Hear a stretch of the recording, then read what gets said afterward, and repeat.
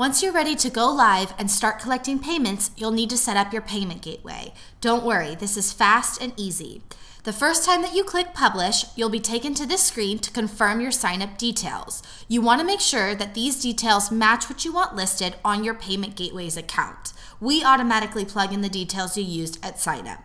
Once you've confirmed that all is correct, all you'll need to do is click Create. Clicking Create will pop open this window that it's going to ask you to confirm that you're using WebConnect's payments, or WePay, to accept payments online.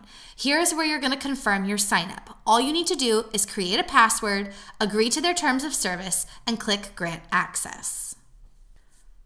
Perfect. Now that you're done, you've successfully published.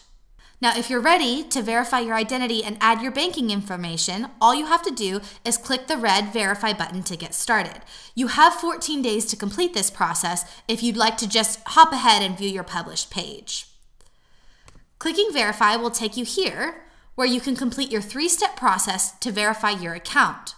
You have the options of verifying as a business, an organization, or an individual. All you need to do is select which one applies to you and follow the steps. The second step in the process will confirm your personal information. The third step in the process will confirm your banking information. Once you've completed it, your account is all verified and you'll be set up to receive deposits.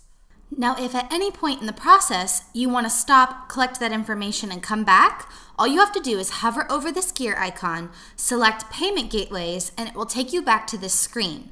Simply click the red button and provide the necessary details. You'll know you're successful when that red button disappears.